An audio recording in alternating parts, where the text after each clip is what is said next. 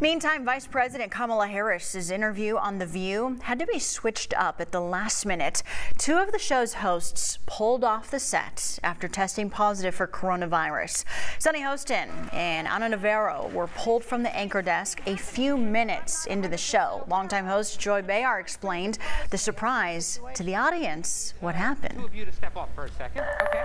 What happened is that Sunny and Anna both apparently tested positive for COVID. No matter how hard we try, these things happen. They probably have a breakthrough case, and they'll be okay, I'm sure, because they're both vaccinated up the wazoo. You know, a lot of vaccines.